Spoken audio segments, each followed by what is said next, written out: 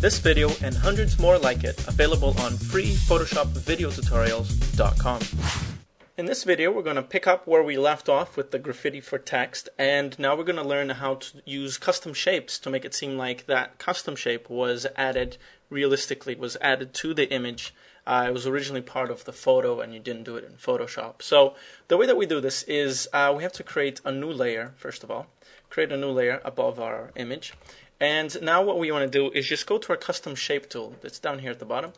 And with our custom shape tool we want to load up a section of your Photoshop comes with different types of pre-made little shapes. And what we want to do is just click on this little arrow here and bring up here our symbols. So we want to do the symbols and click OK here. We're not deleting anything else that we had. Once you're done with this, if you want to go back to the original stuff, just go to Reset Shapes. Click OK and you're back to probably as you're probably finding it right now. So it's just a matter of just loading up different types of different presets of shapes. So we're going to go for symbols here and click OK. And with the symbol here, I'm going to go a bit green here. We're going to do a little recycling thing, so it seems like there's a recycling logo as part of this brick wall here. So using white, I'm going to hold down Shift here to make sure that our symbol is going correctly instead of being squashed. Holding down Shift, we can make our symbol as big or small as we want. So I'll probably go for something like that. That's a good size. If you want to further do anything with this shape, what you can do is just do a Control and T.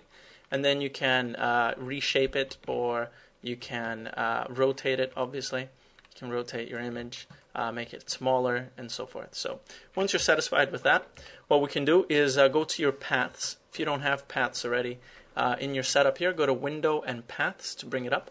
And now what we want to do is just hold down Control, and you can see the little hand icon there. It changes with the little box. And we want to make a selection from that path. So we're going to Control and click. Now we have our selection. Making sure we are on our empty layer.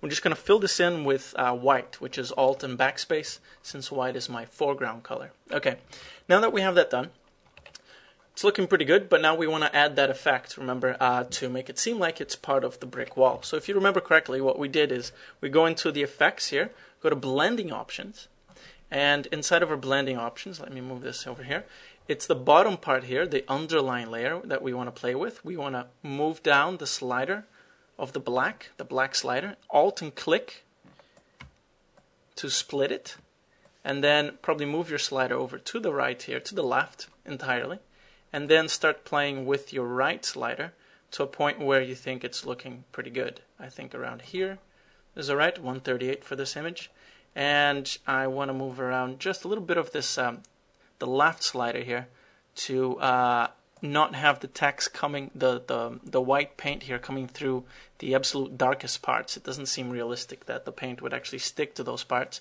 So again, I'm just going to move this a little bit over here so that we get some absolute blacks, and then the text, the paint would start coming through a bit after that. So now we'll just adjust a little bit of that. Probably didn't need much adjustment really. There we are. It's looking pretty good. Okay. We click OK, and there we have it. So we have our image here, our shape, and it looks pretty much like it was part of that image. If you enjoyed this video, show your support by subscribing, rating, and adding it to favorites. Leave comments on our website, and we'll create even more videos that interest you.